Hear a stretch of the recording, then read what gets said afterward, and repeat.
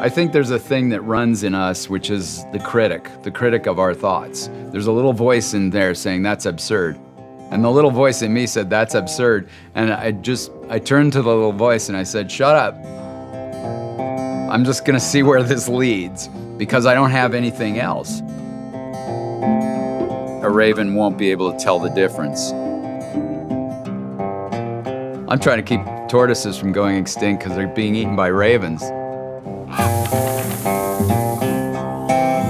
I almost feel like a SWAT team guy. It's like we just come in with the toolkit and start trying stuff.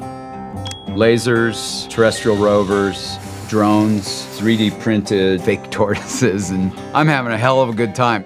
These have a spacer built in on both sides. Gotcha, so to hold it at a distance. Exactly. You thought this through?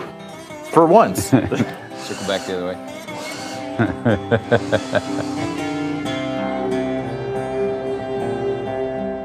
Conservation biology can be really depressing. You're the scientist, the objective observer. You don't get involved, you're just taking notes on the catastrophe.